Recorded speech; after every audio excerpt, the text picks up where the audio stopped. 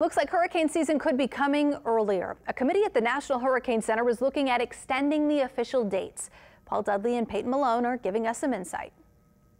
Hurricane season starts June 1st, but the National Hurricane Center is looking at perhaps moving it up to May 15th. Of course, last hurricane season was busy. We had the most named storms ever.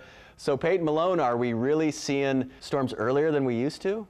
Yeah, that's the big topic and discussion that the National Hurricane Center is looking at. The main thing that prompted this, by the way, is when you look at the past 9 seasons, 7 out of those 9 seasons had a storm, a named storm, form between May 15th and June 1st. And we've seen that quite a few times over the past couple of years.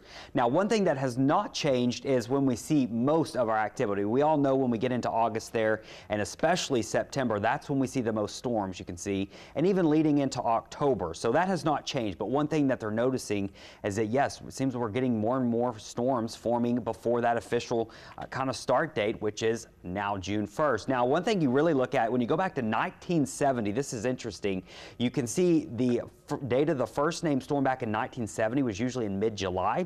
Now it is usually, on average, when you look at the linear progression, is in early June, and as we've mentioned, it's been more in the middle of May recently. So this is one thing that really prompted them to look at this. So Peyton, if they do decide to change this, the National Hurricane Center, what does this do besides just move up the date?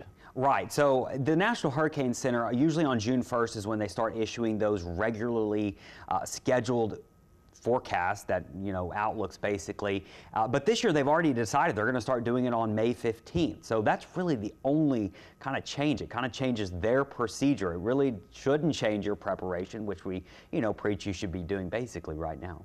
And so what do you think is causing this? What is causing more of these early storms? That's a huge area of research, and it's a bit of a nuance, kind of answer, because there's a lot of different factors, and it's hard to determine those exact trends when you're dealing on a scale of looking at decade trends in the climate. Now, one thing is for sure, the waters have gotten warmer in general, and what do hurricanes and storms feed off?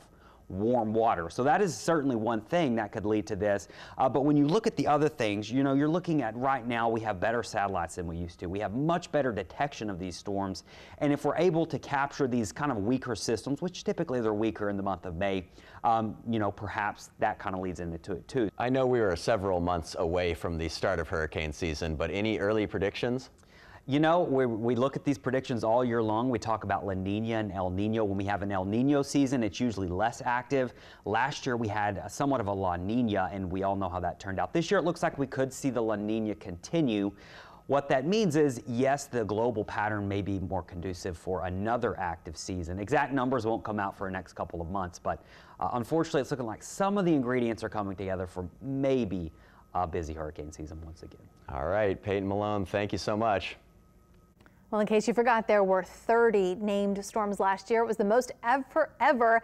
The previous record was set in 2005.